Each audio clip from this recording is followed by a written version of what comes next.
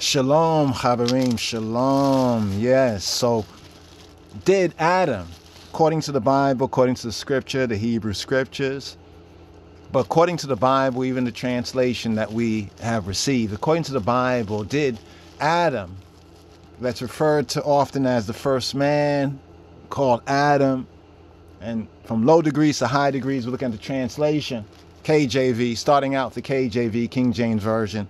Did Adam have a mother? Who was Adam's father? Did Adam have a father and a mother? That's the question right here in this vlog right here. Now, many of the Chaverim, many of the fellow disciples, the Talmudim, the Dekamezamorit, the Talmudim, that's the word for disciples. Many of the fellow disciples, no doubt, they've checked out some of our earlier reasonings, lectures, teachings, tutorings, going through the scripture. Already know that we've addressed this even in Torah readings and feedings. We often, make reference to it. So if ones have been, diligently, paying attention, one has heard the truth. In other words, the answer to the question that we've just asked right here. But we haven't gone into like a full articulation as we'll like to do right here. But first of all, we like to give thanks. Right? Give thanks to the Almighty, seeing that the consciousness among our people at home and abroad is growing in grace gradually. Because we've heard even some other of the more popular, YouTubers and content creators and lecturers, or ones that have different ones on, some of the other platforms out there in the black consciousness and the Bible.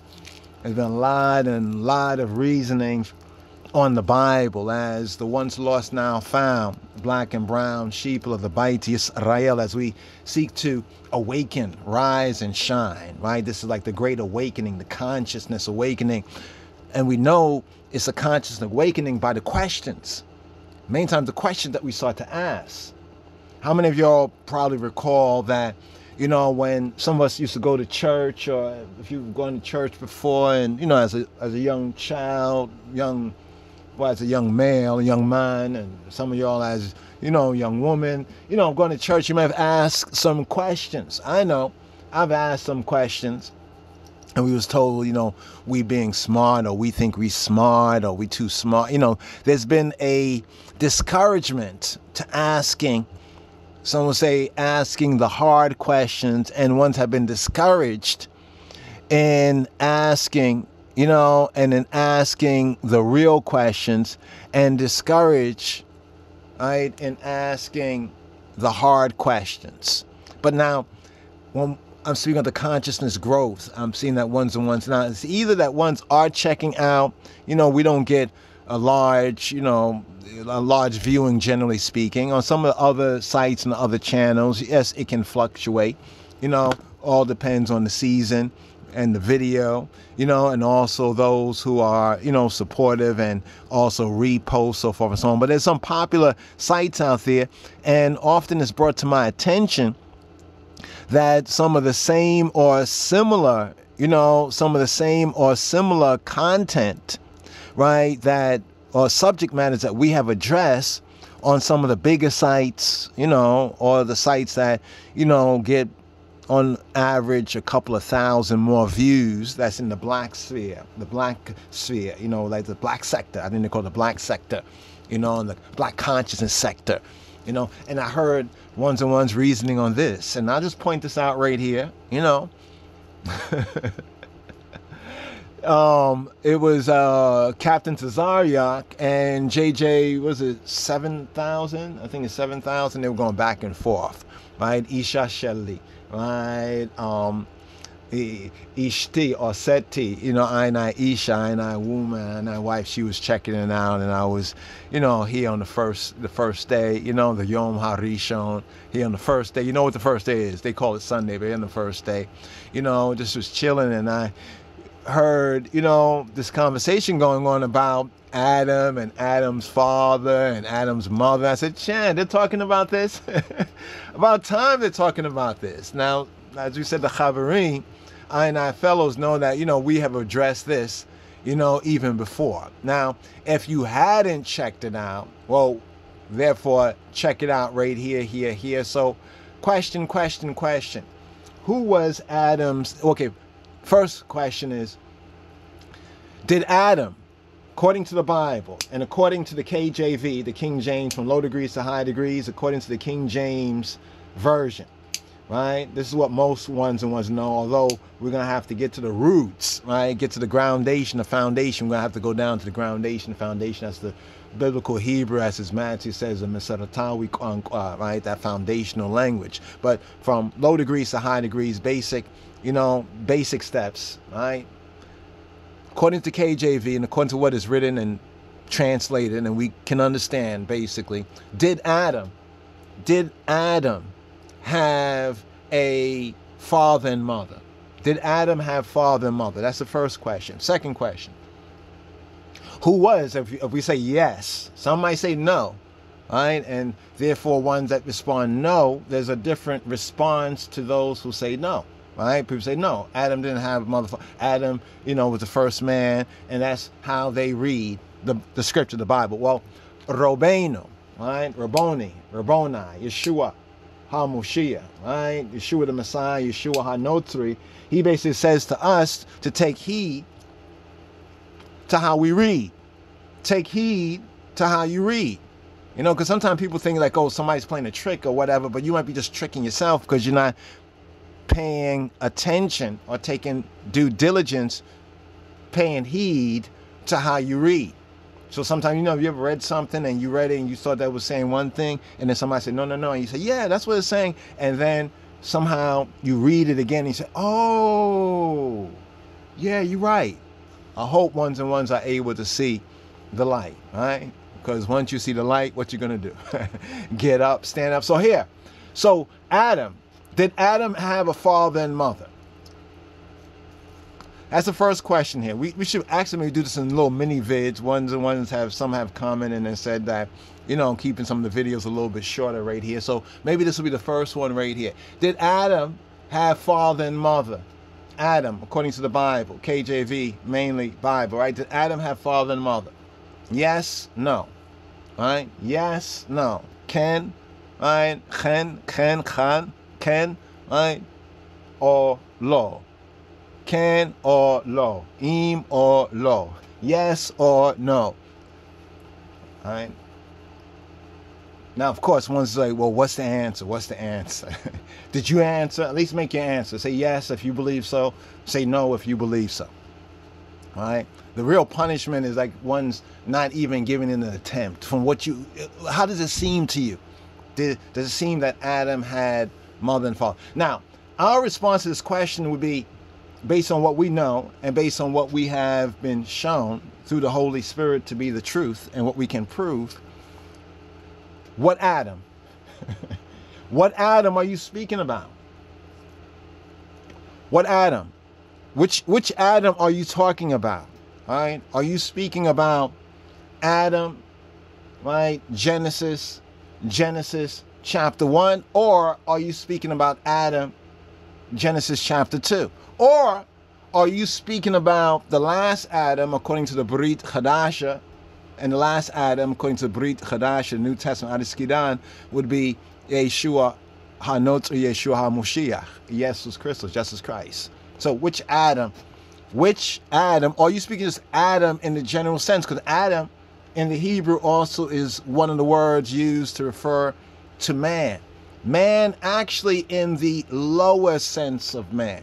There's two senses of man according to the scripture, right? Two senses of man, right? Where one of the Psalms where it says, take heed like all ye peoples, both low and high, rich and poor together. You might have heard that in the translation KJV, both low and high. It says, B'nai Adam, right? And B'nai Ish. So Ish, I-S-H, Ish, is also one of the ways of referring to man.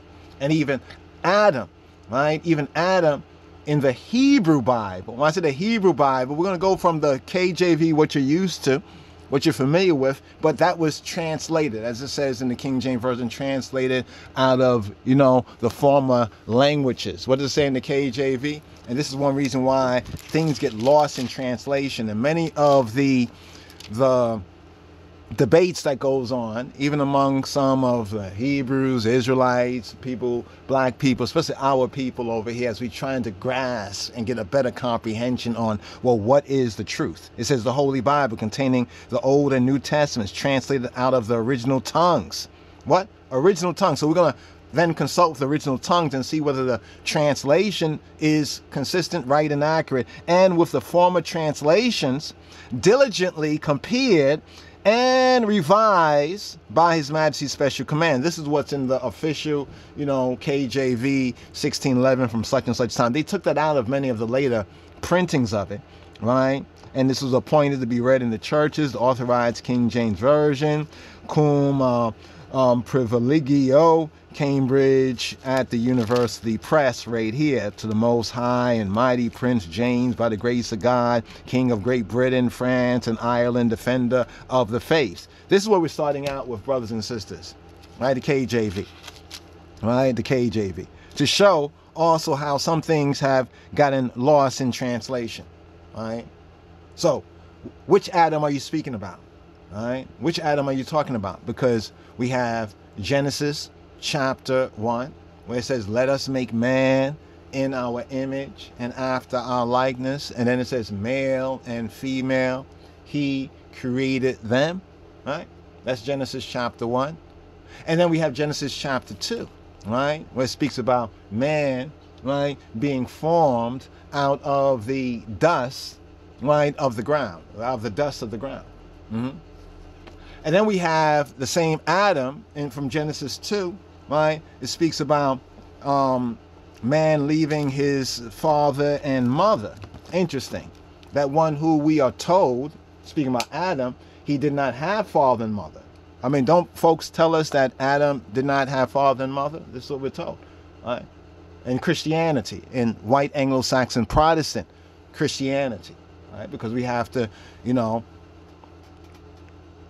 address who it is that had told us these things. So from Christianity and Bible belief and church going and all this out in the West over here, over these 400 years, is what we've been told to believe. We've been told that, well, Adam was the first human being. He was the first man. They said the first man was Adam. Once again, we have to ask the question, which Adam are you talking about? Which Adam are you talking about? If you say, you know, Adam, you know, Adam. Which Adam are you talking about? Because if you read in the King James Version of the Bible and you go through Genesis chapter 1, you don't see Adam there. You don't see Adam in Genesis chapter 1. According to the King James translation, in the translation that you're reading, do you read and study Hebrew? First and foremost, let's not play no games. People like to play these games, our people, especially our people, right? The ones lost, Beta Israel.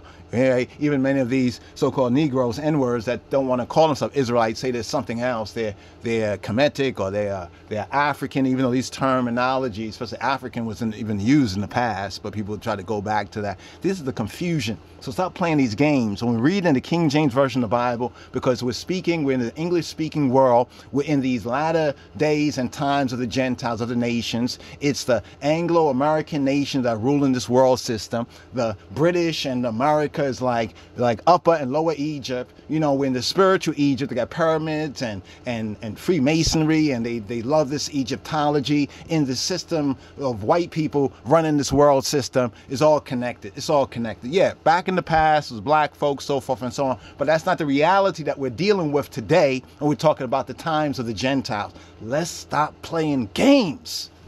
Folks like to play these games. See, they like to go in and out of time, but we're looking at the time here in Genesis chapter 1, and we're looking at the point of reference that most folks got.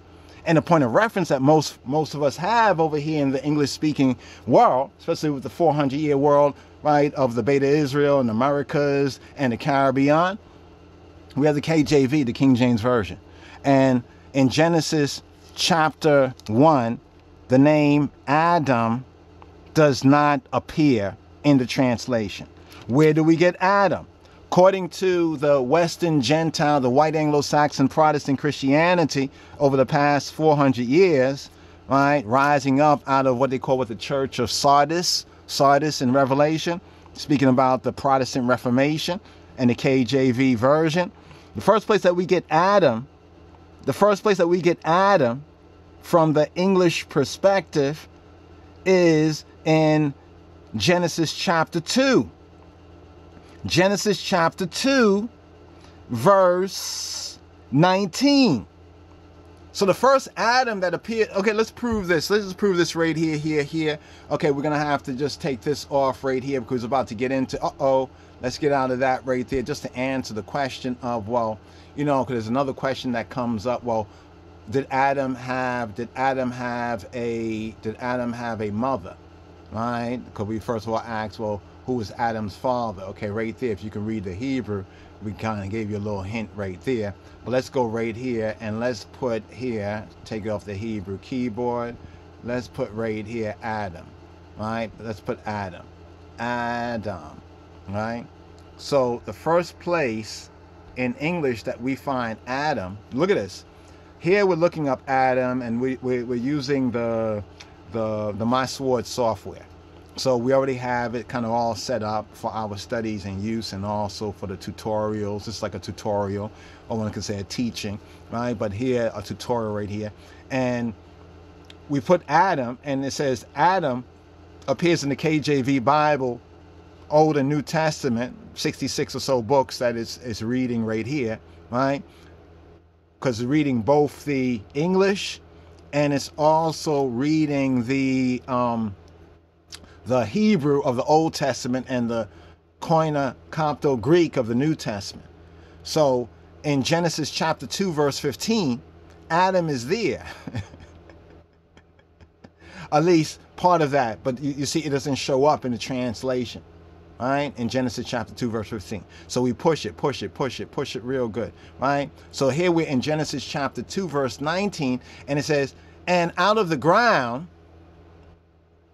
the KJV says the Lord God, or Yahweh Elohim, formed every beast of the field and every fowl of the air and brought them to Adam, not unto, but to Adam, to see what he will call them.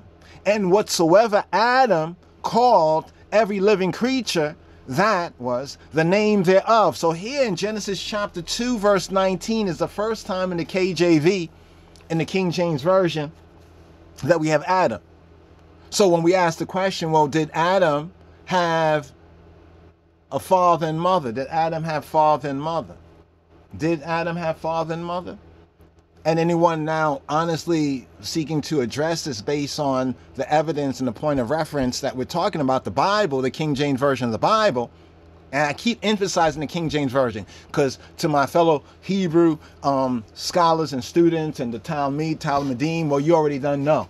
You probably already know where we're going with this. But this is also to help those who don't have that tool, that skill, right? That ability, that gift of the Ruach HaKadosh, or the Holy Spirit at the present time, to go there linguistically as well, to help them, to let them understand, well, why there's all these silly questions that we are asking each other, but it's mostly based on the white Anglo-Saxon, the white man's Christianity. We're asking a lot, but we have to undo that. We have to undo a lot of the things that we were led to believe. Is that really true? Is it really true what we heard? Well, actually, in studying the scripture, here's what I found out that the Bible actually does say. But this is what the pastor, the preachers, 400 years was trying to make us believe, make us be like Eve. So Adam shows up the first place. Most ones from a Western Gentile Christianity Bible view shows up first time Adam, 2 places, the first verse, Genesis chapter 2, verse 19. In Genesis chapter 2, verse 19. But now, here's what we seek to say. In the Hebrew, this is not, is this the first time? This is not the first time that Adam appears in the Hebrew.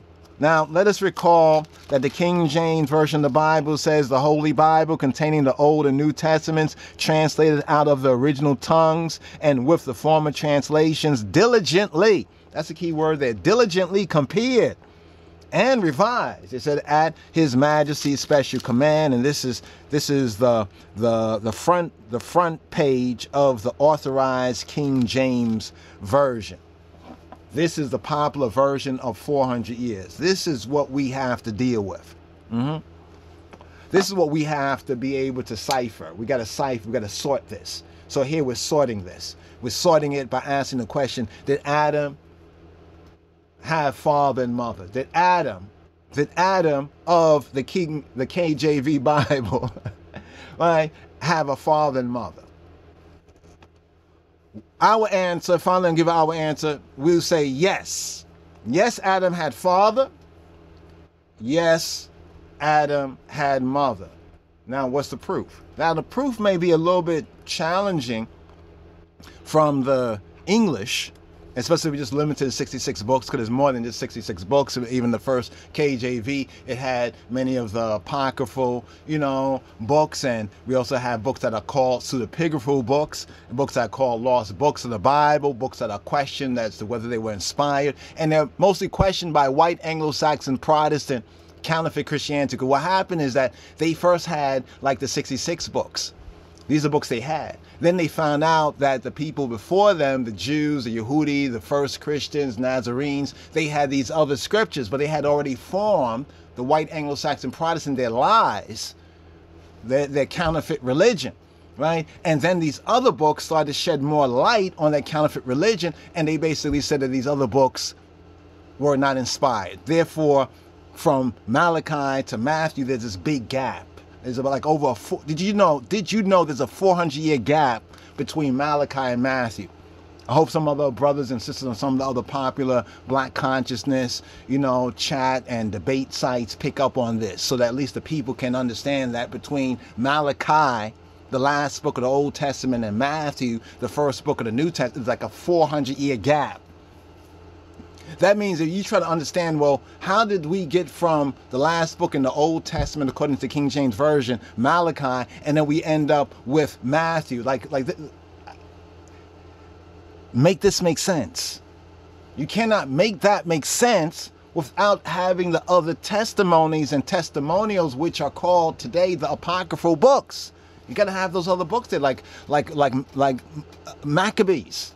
Right? That whole period could be called the Maccabee, the 400-year Maccabee period. You need to have that there. You see, in the Old Testament, you don't have what they call the Festival of Dedication, or Hanukkah. You don't have that overtly in the translation. I say overtly. I have to emphasize, because it's there in the Old Testament, the Hebrew Old Testament, but it doesn't quite, it gets lost in translation. Right? But in the New Testament, we have the Feast of Dedication, and it was winter. It's speaking about Hanukkah. Well, how are the Yehudi, the Jews, the Yehudim in the New Testament, including Yeshua HaMoshiach, right, Yeshua HaNotzri, Robbeinu, how is Rabboni observing this particular holiday, right, that without the apocryphal books and the Maccabee, the books of the Maccabees, right, the 400-year, filling that 400-year gap, we have no idea. It seems like something they just made up, but we can understand how Hanukkah becomes significant only when we have those lost books of the Bible, forgotten books of Eden, only when we have these apocryphal and pseudepigraphal books, only when we fill in that gap. So counterfeit Christianity has taken out a lot of books, right, from popular usage because it caused too much problems, right, with their counterfeit Christianity, right? And even, if we may say, with their counterfeit Judaism, some things that have been counterfeited, right, amongst the latter day. Remember, we live in the latter days and times, right, of a system that have been going on for at least 400 years, for at least, even though it's based on older systems, right? But here, Adam, this is where Adam is found in the KJV. And it's important to make this distinction here. So, any question that's mentioning Adam, some people say, well, in Genesis chapter 1, it's talking about man. It's talking about man in the version you're reading, but it doesn't say Adam. And we can prove to you that everywhere man appears in the translation, the underlying Hebrew word is not always Adam.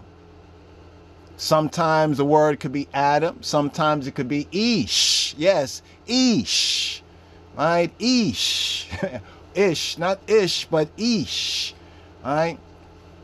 Sometimes it can be Gever. Right? Sometimes it can be Enosh, Enosh. Right? So there are a few different words. We just point out a couple of words right there, right, for man. It doesn't always have to be Adam, right? So every place that we find man in the English, if we start to look Hebraically speaking to the underlying Hebrew text, the Masoretic text, a text that, according to the KJV version, it was translated out of the original languages, right? So for the Old Testament, the original Hebrew, we find that every place we find man in translation is not always the same Hebrew word. Sometimes it is Adam. It is Aleph Dam, Adam. But sometimes it is Ish. Sometimes it is Enosh. Enosh in the more Hebrew Western Semitic sense, or Anash in the Eastern Semitic sense. Sometimes it's Geber, or some would say Gever. All right. So there's a couple different words right there. We just don't point that out because one is guessing. Unless one is actually going to the Hebrew, one is guessing. So here, let's point out, well, first of all, who was Adam's, right? Let's answer this question like this. Well, who was Adam's father? Let's prove that Adam had a father. Should we go to the verse where Adam, it says, therefore shall leave father and mother, and should we go to that particular verse right there? All right. Therefore shall leave, which is Genesis chapter 2, verse 24. Therefore shall a man leave his father and his mother, and shall cleave to his wife, and they shall be one flesh. This is what we have concerning the named Adam in the KJV version. The named Adam in the KJV version, the first Adam that is named in the Western Gentile Bibles is Genesis chapter 2, verse 19. This is where a lot of the confusions amongst the WASP Christianity, white Anglo-Saxon Protestant Christianity, came in. A lot of the different denominations, why you have a lot of different, they're all looking at the same Bible, but have a whole bunch of, I mean, not just various, maybe little differences here or there, but they have extreme differences that all come out of reading the same KJV because of the inconsistency, right, of the translations in many of the key places when we ask many of these key questions. And this is why when we were like children and we asked certain questions like mama, dada, nana, you know, who was Adam's father? Some would say God was his father. Well, who was Adam's mother? They usually won't say God was his mother. They could. You potentially could say that. Right? Because he said, let us make man in our image after our likeness, and male and female he created them. So if he said, let us, there's a us there, make man in our, there's a our there, and male and female must mean that in Elohim from the beginning there is the feminine aspect. But then again, in basic human terms, right? DNA, scientific terms, the male has both the X and Y chromosome. That's interesting. The male has X, does it? So it would seem as though scientifically here in the scripture, there is a consistency with the Hebrew, we can say the Hebrew science, the da'at, or the Hebrew, one might even say theology, so to speak, but what the Hebrew scripture is saying in Genesis, and also what the so-called empirical or the scientific evidence also demonstrates. The woman, so if Elohim was she, right? If God was she, where would he come from? Because in she only has XX. Think about that for a moment. See, a lot of folks that don't think about this, they get all caught up in, you know, the isms, you know, feminism, sexism, schism, isms and schisms, and they don't really look at the reality of it. That if God, right, say if Elohim, as people say, well, God, how you say he? Well, God, she. Okay, that's cute. That's very cute. That's nice. That's very nice to say that nowadays. We live in a nice time. We live in a time of the Laodicean time, lukewarm. A lot of the lukewarm folks, they say, oh, well, God, she. Okay, that's cute. But that's not really even scientific. Because now if we superimpose that on Genesis chapter 1, verse 27, and say Elohim is she, if we say that, right, created man in her, right, image, right, her own image, and in the image of Elohim created she, right, him, or if created she, her, there would only be female and female. Created she, them. You didn't think about that because you're not really putting together the science. The science, first of all, you need to have the science of the Hebrew scriptures. Most barely have the science of the KJV translation. That's what they're hitting us up with. They're coming at us with the pseudoscience of the KJV translation. I say pseudoscience because they're their own confused ideas from reading a translation that allegedly was translated out of the original tongues with the other former translations diligently compared and revised. Have you done the same? Have you diligently, right? Have you diligently compared, right? Have you diligently looked into what you believe or what you're trying to make believe is what the Bible is saying? So there is that scientific aspect that people want to dismiss because they say the Bible is not scientific, and then they'll bring out a translation, KJV translation, all right? And then they will get caught up in popular, denomination, like everybody now is like all feministic, like they say, well, God is she. That's cute. It's very nice. It's very nice. A lot of the women gonna smile at you. They're gonna be like, yes, God, it doesn't have to be he all the time. Yeah, but you see, we don't have, you should not have penis envy. Whether you're a male or a female, right? But a male may, but definitely this penis envy thing, people don't talk about it. But then you have some male men out there who have vagina envy.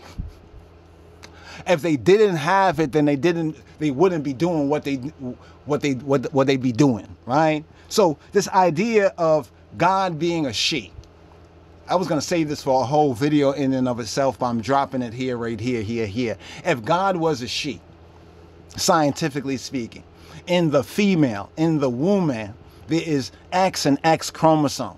There is no Y or male chromosome. So therefore, the statement in Genesis chapter 1, verse 27 is categorically and even scientifically true, both of Elohim, right, of the true good, the true God, of the powers, the God powers, the God powers of the Hebrews. We can say Elohim in Genesis Bereshit chapter 1, right? Genesis chapter 1, verse 27, when it says, so Elohim created man in his own image, right? It should really be in his image. You'll notice that italicizations in KJV version, the words that are italics don't really appear in the Hebrew. So reading Genesis chapter 1, verse 27 more correctly, Elohim created man in his image. In the image of Elohim created he him. Male and female created he them, is scientifically correct. Why? Because here it is positing that Elohim is he, right? And people say, oh, what about she? It's sexist. So no. The white Anglo-Saxon Protestant Christianity was sexist. Protestant whitewashed Christianity was sexist. White people and their isms and schisms was sexist. And it just so happens that we have a sexist perversion, right, of the scripture because we have gotten it from or through them over the past 400 years. So now, as we're beginning to awaken to the half of the story we didn't know, and we recognize that, whoa, we're the children of Israel. These things happen to us. This is speaking of us. This is our story. This is our narrative. Facts. So Elohim is posited as being he. All right. Now people say, well, he, where is she? She is in he. Well, again, she is in he. And I'm using the basic science. If we're going to make this a scientific argument, right? The male has X and Y, and the female, the woman, the female have X and X. Right? And we're saying according to the pattern. Now, of course, there are exceptions to the rule, right? This is where we get a lot of the different alterations, derivations, diversions, other things that might be clinically listed as, quote, defective, end quote, because there is a pattern. They say that the exception to the rule proves the rule. I don't know if you heard that before, but the exception proves the rule. So we have a rule, this is the rule, so it is like the rule 90-something% of the time. But there's exceptions to it. But the exceptions show that the rule is the rule because the exception. Think on it if you can. If you don't get it, hopefully, we can go over it again. But the exception proves the rule.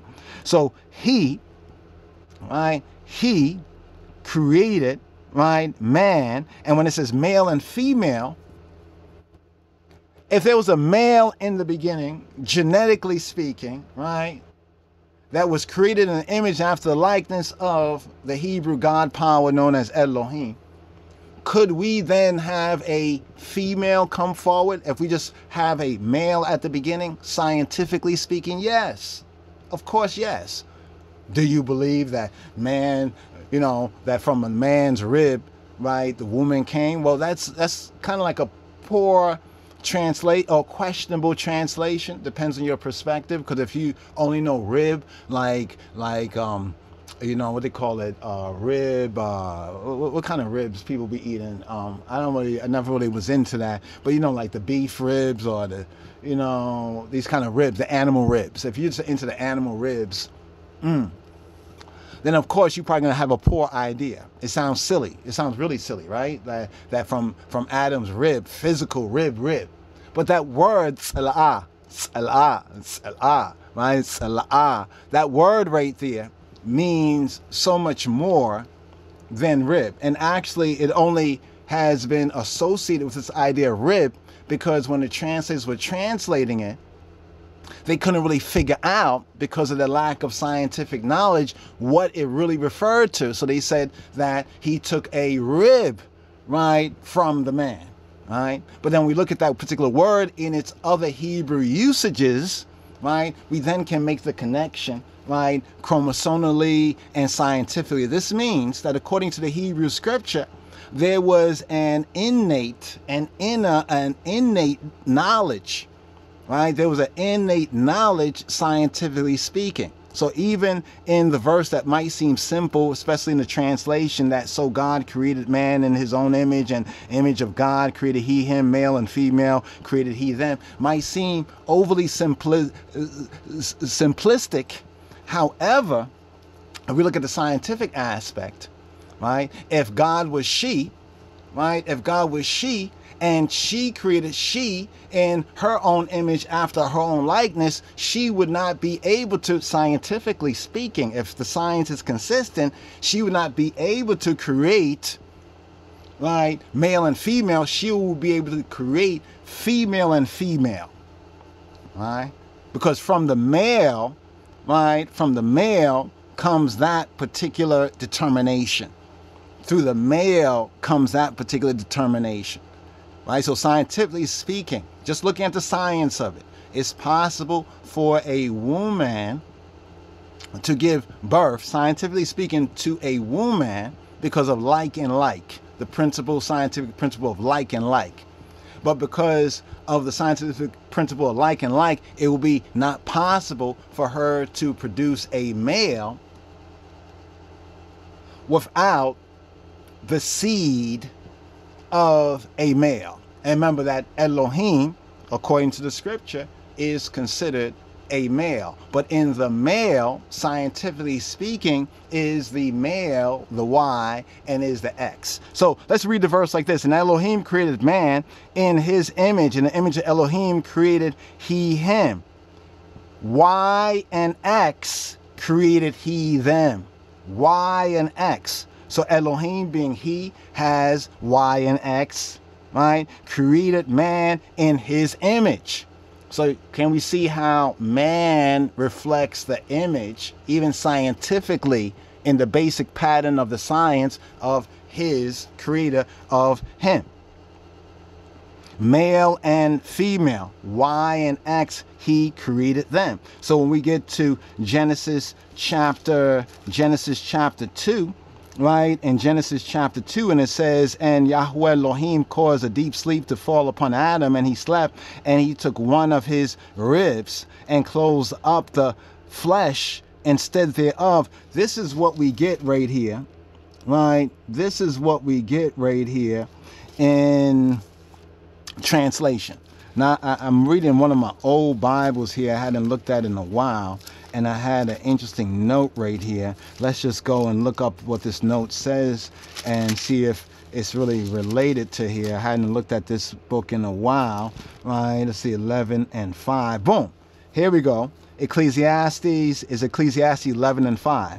So in this old Bible, one of my first Bibles over 20 something years ago, still have a lot of the notes from study here. I'm looking at this right here, and next to Genesis chapter 2 verse 21, we have Ecclesiastes 11 and 5. Right? And when we look at Ecclesiastes 11 and 5, this is what 11 and 5 says.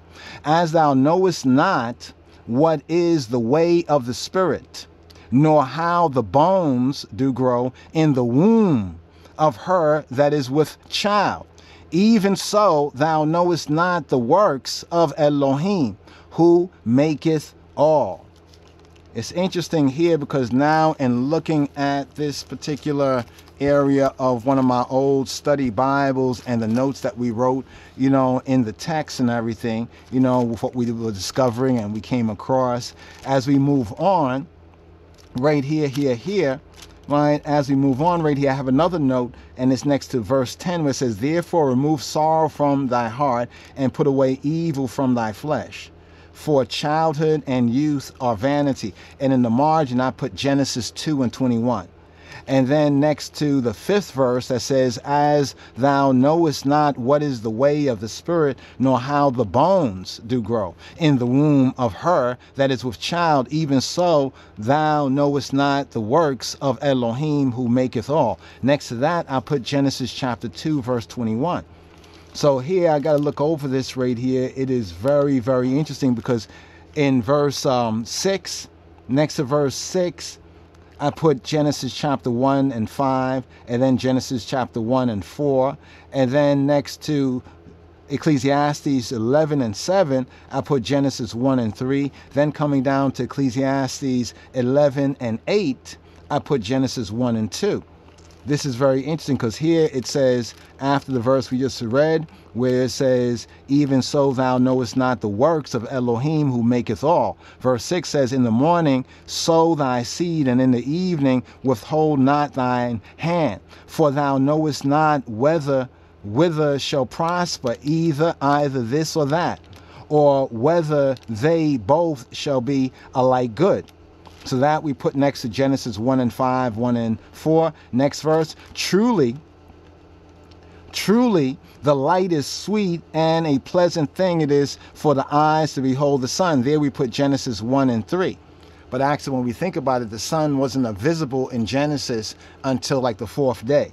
But let's go on, right? Here, because we talk about the light is sweet, right? So we would have actually Genesis 1 and 3, and then also the 4th day, right? But here in the next verse it says, but if a man live many years and rejoice in them all, yet let him remember the days of darkness, for they shall be many.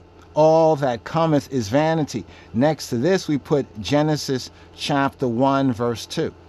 So I'm just sharing this right here because in going over this with y'all, I just noticed in this notes that I had another note that I had not come across, you know, for a while since I used this particular Bible here. And Ecclesiastes chapter 11 verse 5 is indeed a very interesting, and so far from our review here, it is appropriate, right? Because here we're comparing Genesis chapter 2 verse 21, where it says Yahweh Elohim clothes caused a deep sleep to fall upon Adam, and he slept and took one of his ribs and closed up the flesh instead thereof.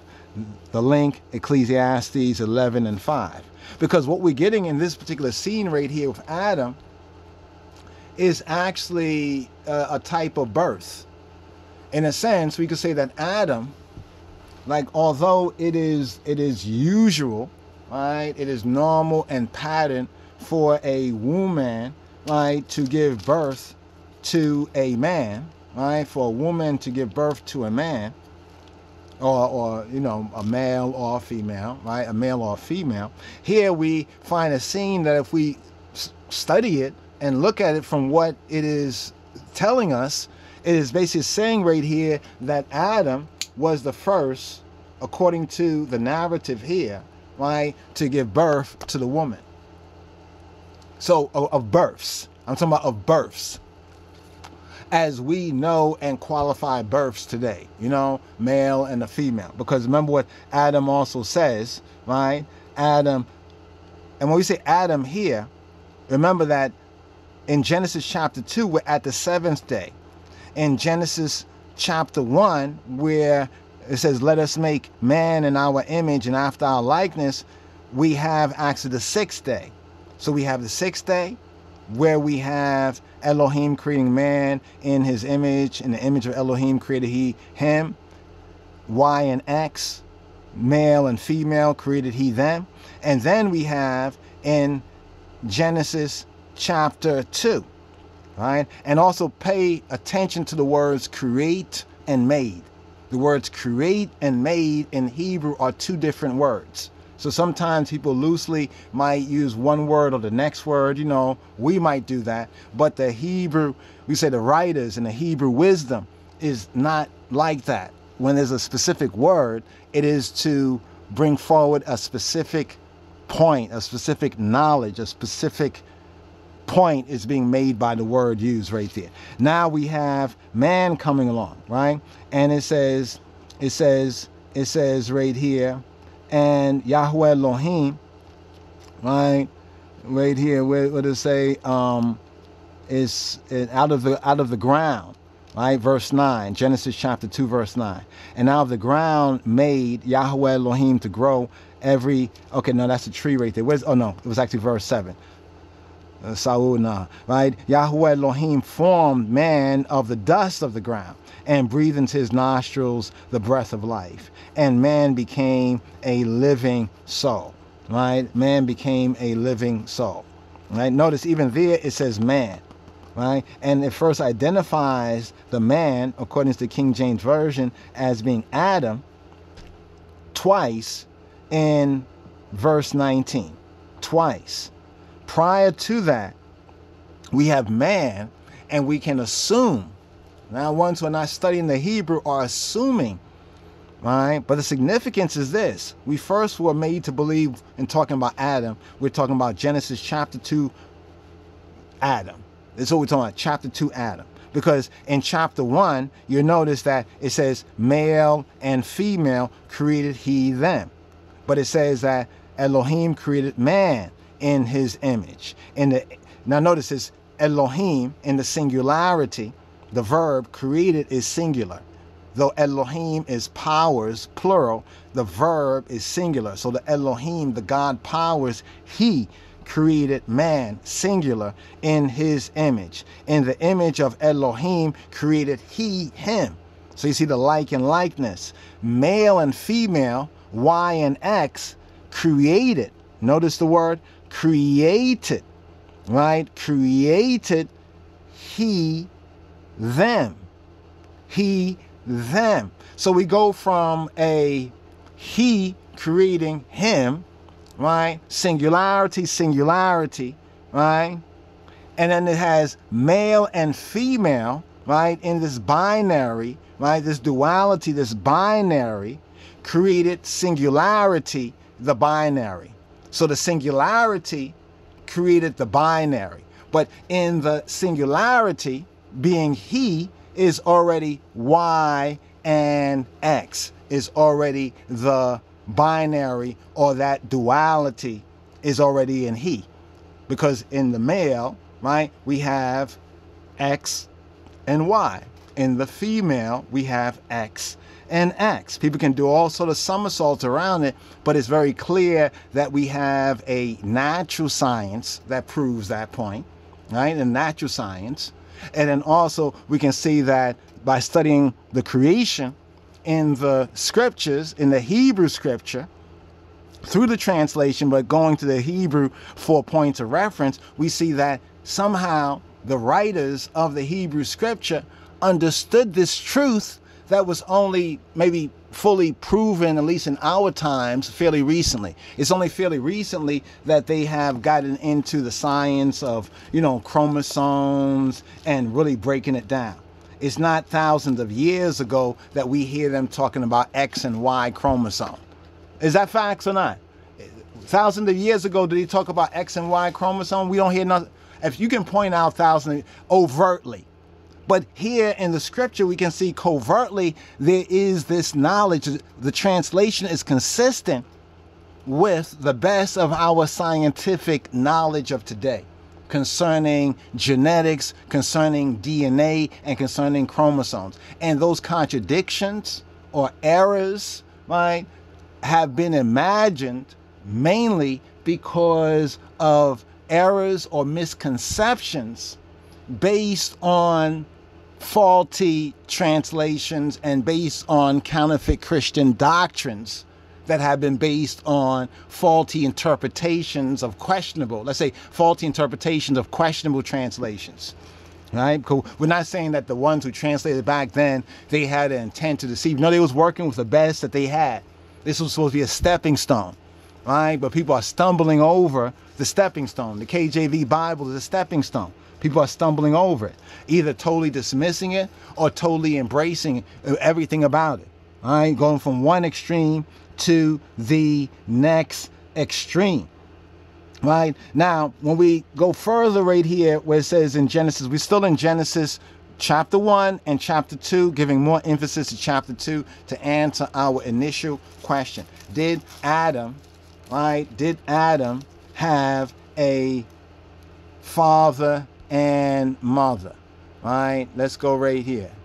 Right, let's go right here. Did Adam have a father and mother? Right, so let's go in this right here and let's scroll down right here. Boom, you see this verse 24. Therefore shall a man leave his father and his mother, and shall cleave to his wife, and they shall be one flesh. Now, let's stop for a moment right here. Let's pause for a moment right here. Adam, you see the H376, right? Or the man, that's Ish. Notice the word. The word is Ish. The word is not even Adam. The word is Ish. The word is Ish. All right. Once again, let's emphasize the word is Ish, which brings a whole new concept when we talk about Jew-ish and this ish and that ish, because you're looking at even the Jew-ish and thinking that the ish, right, is something inferior, because you're not understanding that the primary for us should be the Hebrew, right? So it's understandable the ish as a suffix, but here we have the ish, right? The ish, right? The ish as a noun. Let's scroll down right here. The ish as a noun. You can see the ish is a noun, masculine. Right? So this is another proof here that where it says in Genesis chapter 2 verse 24, therefore shall a man, Adam is saying, therefore shall a ish. He didn't say therefore shall Adam, therefore shall an Adam. He says therefore shall an ish. Proving the point that everywhere we find man in the scripture is not always speaking about Adam. We can show you scripture that shows that there's a contrast. There's a contrast between Adam and Ish. That Adam usually refers to the lower man, right? When we talk about both low and high, rich and poor. By saying low in the Hebrew is B'nai Adam, B'nai, sons of or children of Adam. And when it says higher man, B'nai Ish. B'nai Ish. The same word here that we find in Genesis chapter 2, verse 24. All right. Now let's scroll back right here and notice right here. In verse 23, this is after now the Isha. The Isha, notice she's called Isha. See, none of this comes out in the English.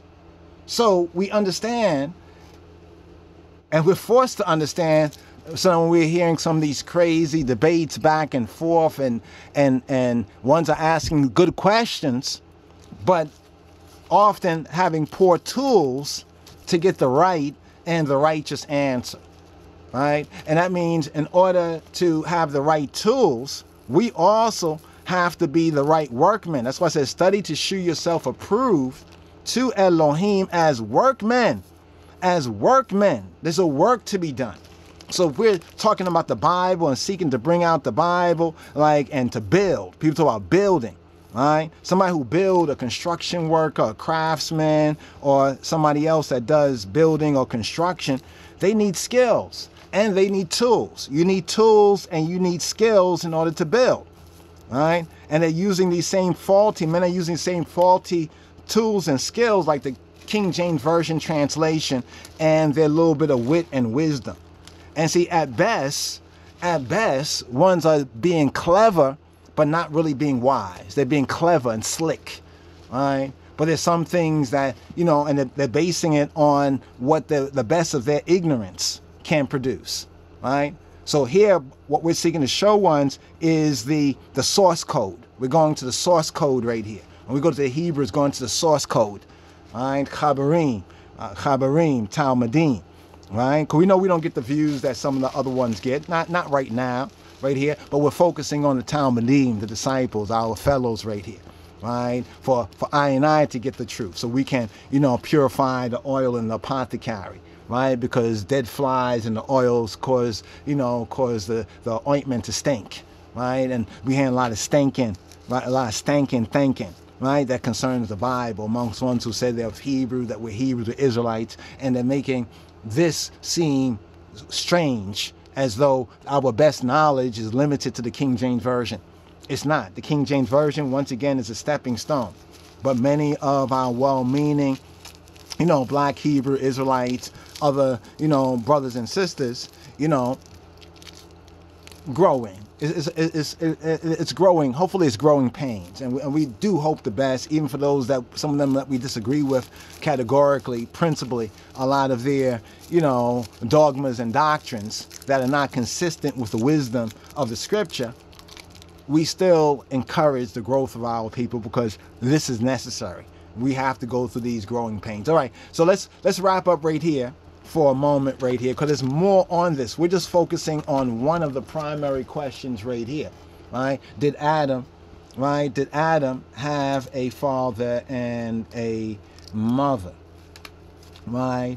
And also we address right here why Elohim is not she.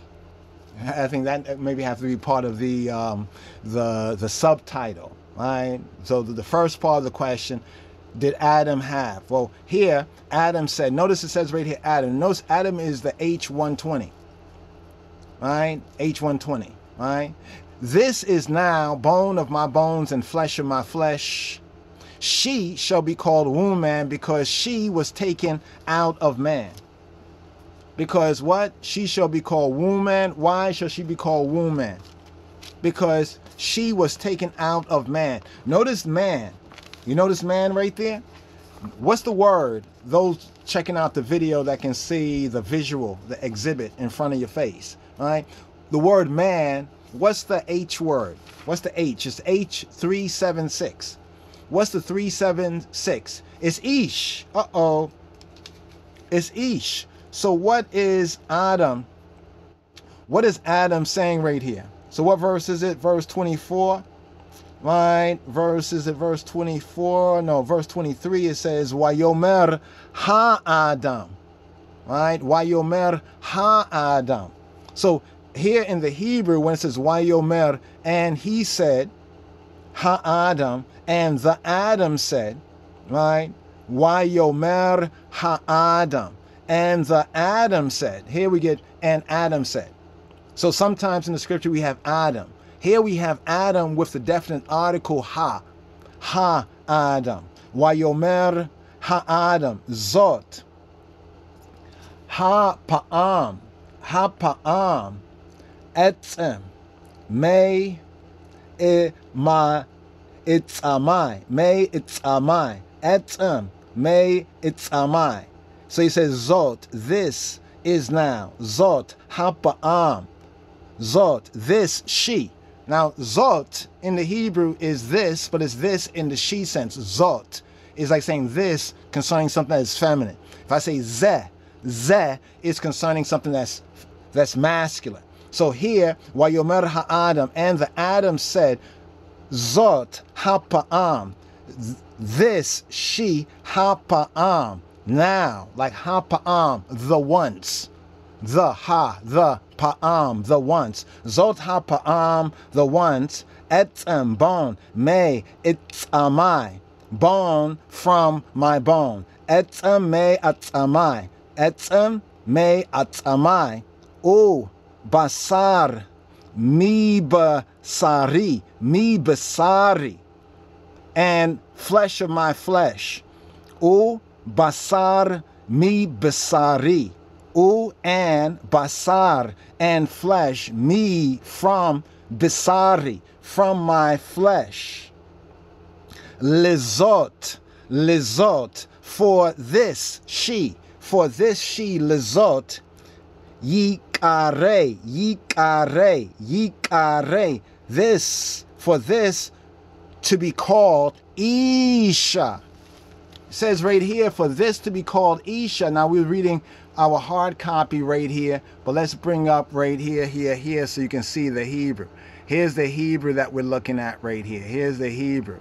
All right, so we have the Tanakh right there. We're looking at the Hebrew, and we're up to this right here where he's saying that she shall be called, right here, she shall be called Isha. You see, Isha is the H802. And Isha, right, you see, Isha is a woman, wife, female, the opposite of man. You see, Isha, a woman, also can be a wife. So the word can refer to a woman in a general sense, but often also as a wife. If I say Ishti, Ishti, Oseti, Isheti, Ishti, Isha Shali, I'm saying my woman, that is to say my wife, right? So you see right here, notice what it says down here. I want you to see this right here. This is what causes confusion too in Bible studies and understanding. Here it's saying this word Isha, which is the female form of Ish.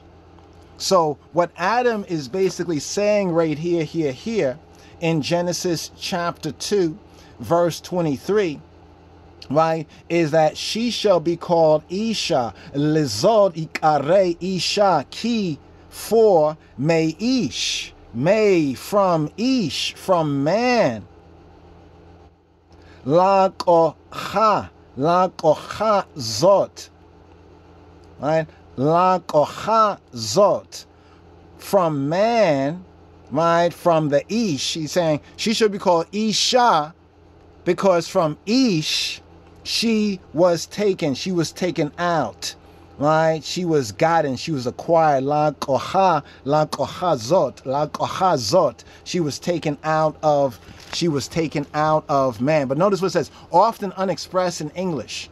So the H802, which is Isha, right here, this is Nashim is the plural. Nashim is like, say, woman.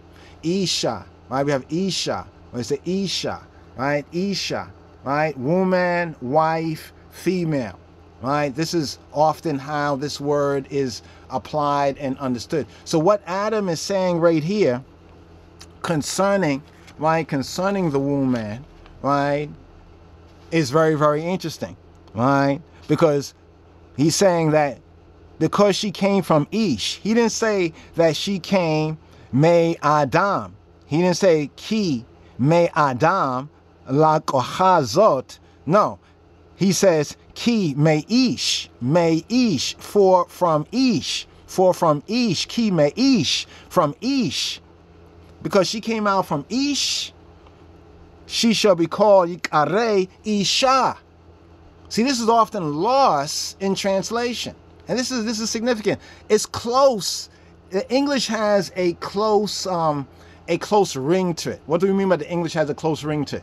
Okay, it's this verse right here. It's these verses right here, where it says, and Adam said, this is now bone of my bones and flesh of my flesh. She shall be called woman, woman, because she came out of man. So the link, the closeness of the comparison is woman, right? Woman comes from man. Think about it. We have man and woman. Even the woo, the woe, remind me of the Hebrew when we say in the ancient Hebrew, we say like like basar, basar, basar, mi basari, and flesh from my flesh, right? Basar, basar, vasar, basar, and. So we have we have man and man, but man and a unique kind of man that according to scripture is called Isha. So he's saying Isha comes from Ish. Here it's saying woman come from man. So we can see a little bit of the rhyme, the similarity of the word, like man, Ish, woman, Isha, right, to distinguish. But notice that it is the Adam, right? It is the Adam, Wayomer Ha-Adam, that is saying these things. He's saying that this, speaking of she, is now bone of my bones and flesh of my flesh. She shall be called Isha, woman, because she was taken out of Ish, May Ish. So Adam at this point in time already saw himself as a higher man. Because remember, all this is before the fall. All this is before the disobedience, right? All this is before the ignorance, the uckery, the sin, the lack. All this is before they were caught lacking, right?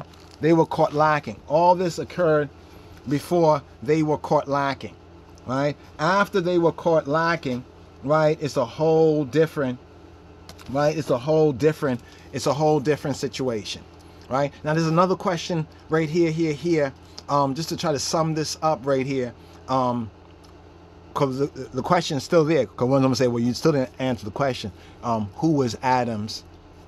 Did Adam have a father, right, and mother? Well, the key right here is this verse right here, where it says, the next verse sets it up.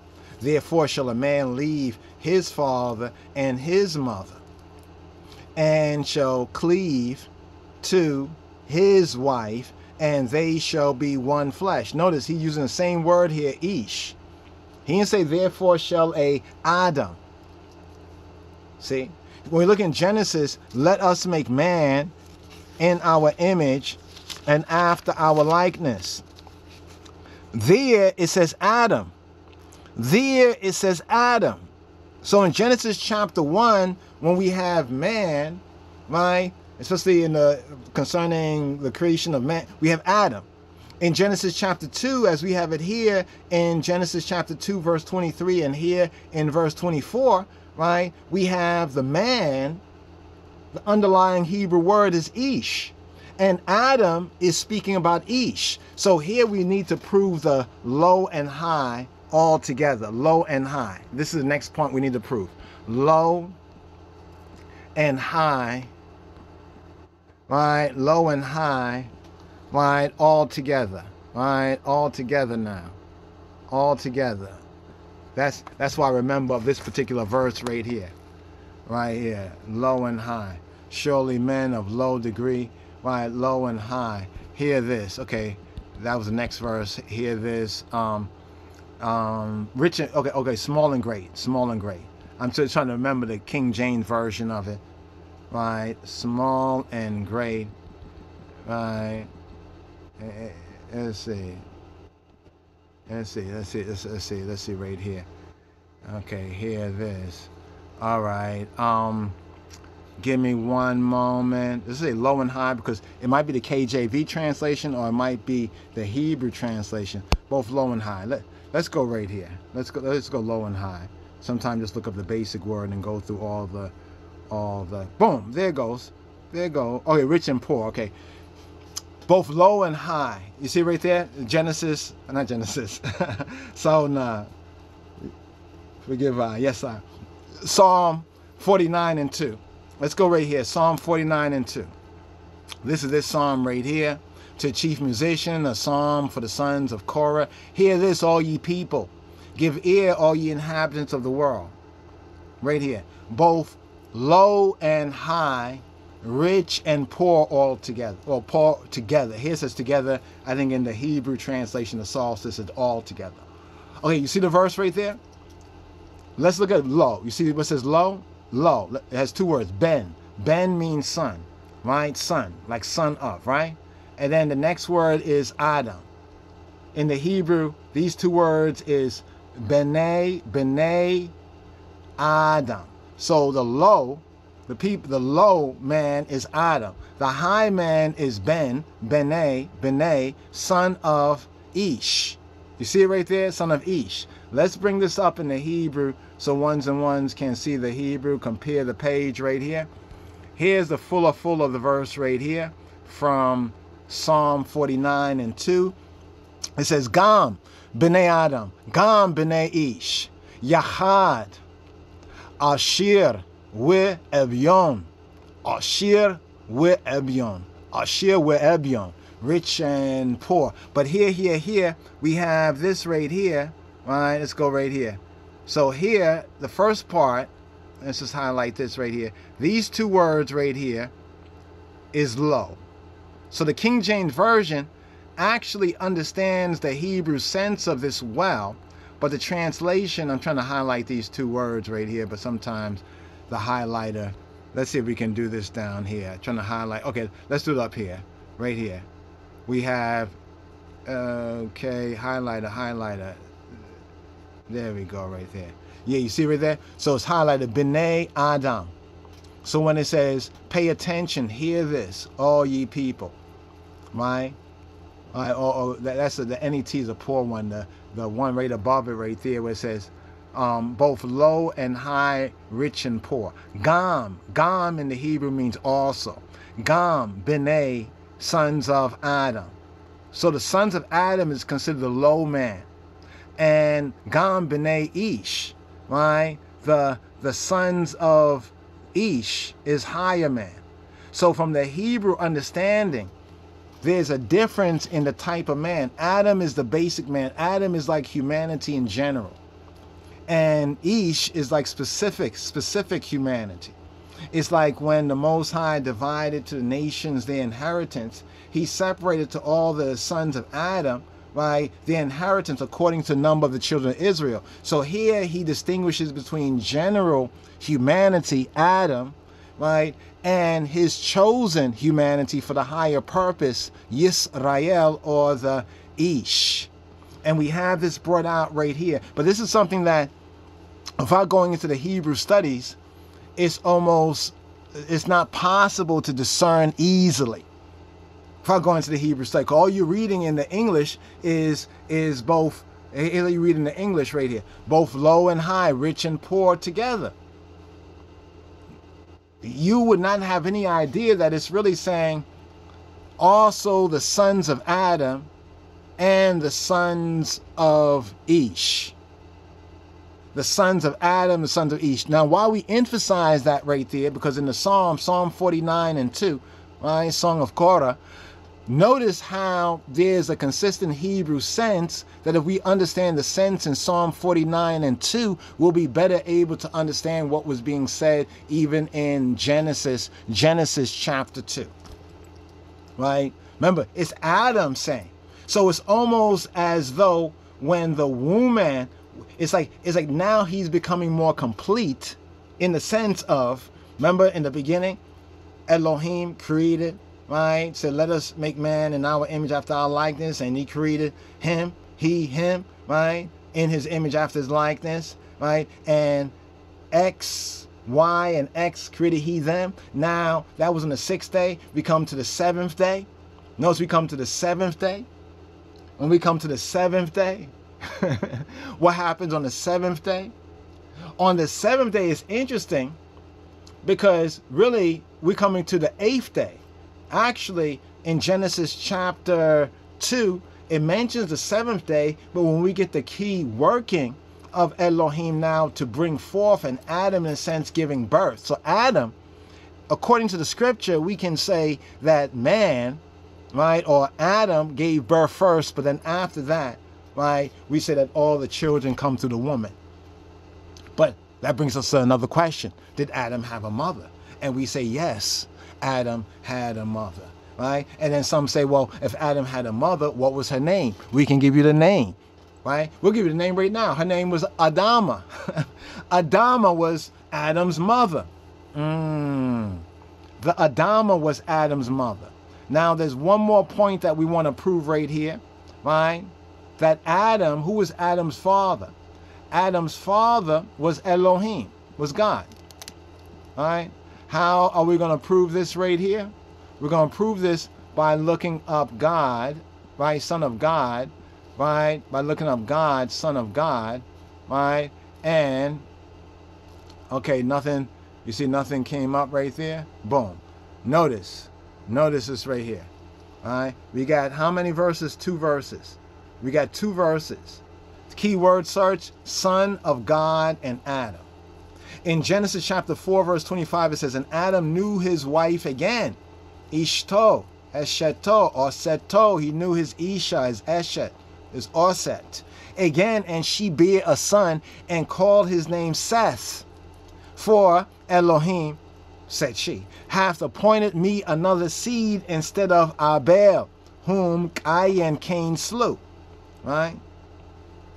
Now notice that's one verse, but here's our verse right here. In Luke, right? In Luke chapter 3, verse 38, it says, which was, or who was the son of Enos, right? Enosh. It's interesting because Enosh is the other word. Enos means mortal man. Enos. When we say Enosh, one of the words for men. So when you see this man in some places in the scripture, you have to actually go to where the Enosh. You see Enosh? Enosh equals man too. So Adam equals man. Ish equals man. And here we have Enos or Enosh also equals man. So what kind of man? See, because over here it's saying who was the son of Enosh, who was the son of Seth. Notice this verse up here, it talks about Seth here, where it says Adam knew his wife again in Genesis 4:25, and she bare a son and called his name Seth. And here in Luke chapter 3, verse 38, it says, which was the son of Enosh, who was the son of Seth, who was the son of Adam. Get it? Who was the son of God. You see right here, it says, who was the son of God. So Adam was the son of God. Now this makes a lot of sense when it says that Yeshua HaNotzri, Yeshua HaMoshiach, Robenu, Einai Rabboni, right? Einai Rabboni. Oh man. Okay. No. Point just came to eye. Give me just a moment right here. So this makes a lot of sense right here. Right? Rabboni, Yeshua HaMoshiach, he is called the last Adam. Is not Yeshua HaMoshiach called the last Adam? Is not Yeshua HaMoshiach called the Son of God? Last Adam? Let's see if we have a verse on this right here. Last Adam. Let's see if is it last Adam? Boom. 1 Corinthians 15:45. And so it is written, the first man, Adam, was made a living soul. That's going to Genesis chapter 2, right? The last Adam, you see, the last Adam was made a quickening spirit. And quickening means life-giving spirit. So the first Adam was a living soul, a living psyche. The last Adam, right, a quickening, a life-giving spirit. Now, was made, you see what it says, was made there? Everywhere you find italics is not there in the original, but is added by the translator to give the reader a kind of a good understanding of what one who has a intelligent reader of the language would understand. So the italics in the KJV version, I've heard people arguing about things that are in italics, and we keep saying to them that that's not even in the Hebrew, that's not in the Greek. That was just put there for people who don't speak the Hebrew or the Greek. Anyway, here, a quickening. Quickening means life-giving spirit. There's a difference. The difference between spirit and soul, right, is like the difference between male and female, but they work together. The difference between spirit and soul is like the difference between male and female, but they work together. So here is saying that Yeshua HaMoshiach is the last Adam, according to what Rabbi Saul, aka the great apostle to the Gentiles, Paulo, this is what he teaches right here, right? So notice, Yeshua is likening to Adam, and notice in the previous, right, in the previous quote, right here, it says that Adam was the son of God. So if Adam, according to Luke's Gospel, chapter 3:38, also the 1 Corinthians, right, and also what we can read in Genesis, even in translation, we have Elohim being the father. What about the mother? What about the mother? All right. Let's just sum this up right here. So when one's bite and take and not give us credit, you know, LOJ, social, society, the line of Judah, social, you know, the credit that we should get. Not I person, but we. This is a labor of love of the Habarim, right? Here. Let's bring up this verse right here. From the ground, right? Let's just say from the ground. From the ground, right? From the ground, right? That's what we call the groundation, right? The groundation, right? Right here, from the ground. Let's go right here, from the ground. Boom. Okay, right here. And it says right here. Let's see. From, okay, sent to him. Right, therefore the Lord God sent him forth. All right, okay, let's go over here. We're gonna go right here. Let's go to Genesis. Right, boom. Right, I said from. That's why I didn't show up. Okay, boom. And Yahweh Elohim formed man. Formed man. What kind of man? Adam. You see, it could have said Ish. It could have said Enosh. Could have said Ish and Enosh. And see, this is why the other Yehudi, the other Jews, don't have these problems, because they study the linguistics of the language. This is why we've been encouraging over 20-something years our people to learn the language, especially the disciples to learn the language, right? But then we recognize that that's part of the gift of the Holy Spirit, right? Yeah. So Adam, we have Adam right here, right? So Adam in a sense, so Jehovah Elohim, Yahweh Elohim formed Adam of the dust of the ground. Of the what? The afar. Of the afar, right? Of the Adama. Notice, we have Adam and we have Adama, right? This is now to answer the mother. The mother aspect, right? Who was the mother? Right? The ground, the earth, the ground, she. The earth we know is referred to as she. And this word Adama, right, is what part of speech is it? It's a noun feminine. Right? So Adam, right, the Lord God, right, Yahweh Elohim, to form Adam, right, and Adam is called the first man. Adam is a noun masculine. Right? Ruddy, reddish brown. Ruddy. It means reddish brown. When it says red, Adam. Remember, Dam in Hebrew is blood. And Aleph is the first letter. Aleph Dam. So some interpret, bring out the sense of first blood. From the reddish brown ground. Like Kemet. When we talk about Kemet, Kemet, if you really look at the word and the context, the ground is so reddish brown. It's deeply reddish brown because it's mineral rich soil that comes from Tobia, come from Cush, come from Ethiopia. In the inundation, that reddish, rich, reddish brown ground, right? That is so reddish brown, it looks black. It is so deep and dark reddish brown that it looks black. So this is the idea of ruddy in the Hebrew. Right? Another kind of proof positive to the melanation of the original man, right? That is the human being, right? The human being, right? Notice what it says down here. It says low man, a low degree. So Adam is a low degree, right? Or at least Adam has become a low degree. But even the Adam there was saying that he was identifying himself as Ish.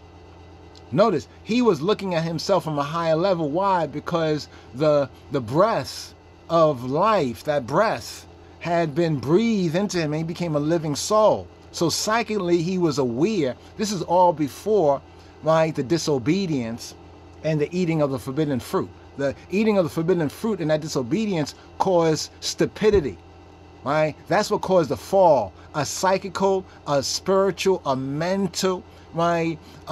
We can say even in the earth sciences, a fall, right? Because of the significance of the role of the human being from the very first intent being created in, right, the image and after the likeness, right? And we speak of Adam, the human being, we're speaking from the beginning of male and female. But then as we go forward to the responsibility for this fall, we place it where the scripture places it squarely on Adam, right? Because the man was not in transgression, but the man was in disobedience. The woman was transgressed, but the man sinned and disobeyed. And to whom more is given, more is required. So after all of this, we can see the fall to Adam as that low degree and becoming general man, but the higher man is the Ish. So here it says, and Yahweh Elohim formed man of the dust of the ground. So form Adam, right, of the Adama. And Adama, once again, speaking of the ground, right, part of speech, right, it is a noun feminine, right, noun feminine. Look at some of the use. The soil, from the general redness, the country, the earth, the ground. A husbandman, one who cares for the land, it's called a husbandman. Why do they call a husbandman? Right? Because the Adam is supposed to be like a husbandman. The Adam cares for the Adama, right? In a sense, his mother, because Adam comes from the Adama, as it says right here, and Yahweh Elohim formed, keyword, formed man of the Afar, from the Afar of the ground, and breathed into his nostrils the breath of life, and man became a living soul, a living psyche, a living soul. And note this right here, because he was a living soul before the fall, we can say before Genesis chapter 3, he says, she shall be called Isha, for she came out of Ish. He identified himself as a higher man because of that breath of life that caused him to become a living psyche. But then the fall, right? The fall of the soul, the loss of the soul. When talk about losing one's soul, means that one's lose that living aspect that is connected with the breath of life. And the breath of life is like breathing in him, right? The spirit of HaTorah, right? The spirit of Torah was breathed into him, right? Because we can make the scriptural connection between the breath of life, and Torah, the tree of life, and the Torah, his direction, instruction. So that means he had this innate, right? This innate knowledge, right? This innate gnosis was already in him. Remember, when he was created and they were created in his image after his likeness, they were very good. They were very good, right? And we already touched on the tree. If you're very good, then what can you gain from good and evil? All you gain is a demerit because you're already very good, right? Very good, right? You know, very good. Very good is like good plus. Now you're just dealing with good and evil. Notice not good or evil. The tree wasn't called the knowledge of the good or evil, but good and evil. That means you have to take the positives and the negatives. But in the beginning, it was just the plus. It was the plus because he was very, very good. So here, significantly speaking, the question, who was Adam's, right? Did Adam have a father and a mother, right? And if so, who was Adam's father and mother? right? Who was Adam's father and mother, and why Elohim is not she. Why Elohim is he and not she, right? And then going into the scriptural proofs to prove that that Elohim, so you can say the first son, right, was the Adam, because it said that he was, right, the first Adam. And then Yeshua is likened to the last Adam. And the purpose is to restore, right, to restore humanity, to where he was prior to the fall, by restoring Yisrael, Israel. See, because Israel's role is for all humanity, right? There's one more verse I want to share before we just get out of here, right here. One more verse right here, right? Just one more verse. Right, one more verse right here, and this additional verse right here. Let's see if we can bring this up. Right, this additional verse right here, because I talked on it, I mentioned it, but if you can see it for yourself, maybe not now, but later on, it might come out of some significance. Right, okay, divide it. Right, let's go divide it, right here. Boom. It's Deuteronomy chapter 32, verse 8. And when the Most High, when Elion divided to the nations the inheritance, when he separated the sons of Adam. Remember, we're talking about both low and high. Remember low and high? The difference between B'nai Adam and B'nai Ish. The sons of Adam. He set the bounds of the people according to the number of the B'nai Yisrael. Ish, right? Yisrael, according to the number of the children of Israel, right? And let's just do this right here. Look quickly at the Hebrew right here, right? Just to fact check it. It says, Be'hanachel Elyon Goyim. Be'hanachel, right? When he divided, right, Elyon, right here, right, when he gave, Hanachil, bringing out the Nachal, to get, to acquire, right, to inherit, right, to almost cause to inherit. Behanachel, Elyon Goyim, Behafarido, B'nai Adam. There we go, B'nai Adam. Right, you see the B'nai Adam. Yatzev, Gevulot, Amin, right, the boundaries, right, the boundaries, Le Mispar, right, according to the Mispar, according to the numbering, right, the ciphering, the cipher, Mispar, Le Mispar, right, B'nai Yisrael, according to number of the B'nai Yisrael. So as we showed Psalm 49 and 2, and the Hebrew distinguishes B'nai Adam with being low, of the low degree, and B'nai Ish being the high degree, it's interesting to find this particular verse right here, right, in Deuteronomy chapter 32 and 8, it says, and when Elion, right, when Elion divided, right, you see the Hanachil, you know, the Hanachel, right, divided, or when he, it's not really divided in that sense, the other sense divided, but it's really like when he gave each one their particular inheritance to the Goyim, to the other nations, other than the Kadosh Goy, the holy Goy, the holy nation, the inheritance, when he separated, right, the B'nai, notice the B'nai Adam, he separated, right, Farad, right, he separated the B'nai Adam, men of low degree, the other nations. He set the bounds of the people, right, according to the Mispar, according to the cipher, the number of the B'nai Yisrael, according to the number of the higher man.